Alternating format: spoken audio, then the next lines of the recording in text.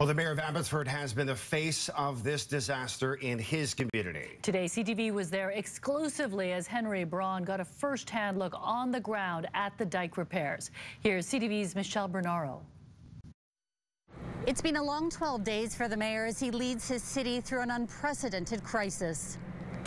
With a police escort, we go past the barricades as the mayor heads onto Sumas Prairie. When that dike broke, the farmers that were close to the breach have told me that the water rose 3 feet every hour.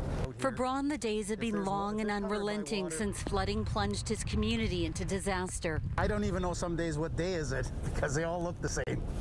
I get up at 2 or 3 in the morning and come home at 7 and have something to eat and go to bed. On the eastern prairie, fields still look like lakes. All this water goes all the way to Vetter Mountain.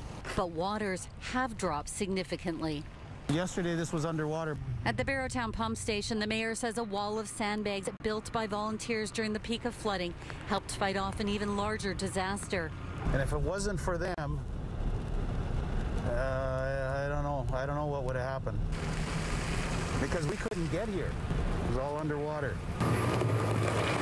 As the city braces for more wet weather, the mayor says they're as ready as they can be. We have some capacity for taking on more water from the rain. And I really do believe that we are okay if the Nooksack stays on the other side of the border. This is the first time the mayor has seen the dike repair work at the biggest breach from the ground, and he likes what he sees. So I just talked to the contractor, tells me they're 6 inches away from being at the elevation. The mayor says the flooding has sent him on an emotional roller coaster. There's anger on one side to heartache and mourning and grieving for the losses that these people have suffered in our prairie. He says the U.S. needs to step up and deal with the Nooksack River, but now is not the time to point fingers, because right now, Abbotsford needs to make it through the threatening storms still on their way. The mayor says it will take weeks for the floodwaters to recede. How long it will take then to assess the damage and see repairs to places like this remains unclear. Scott Mijung. Thank you, Michelle.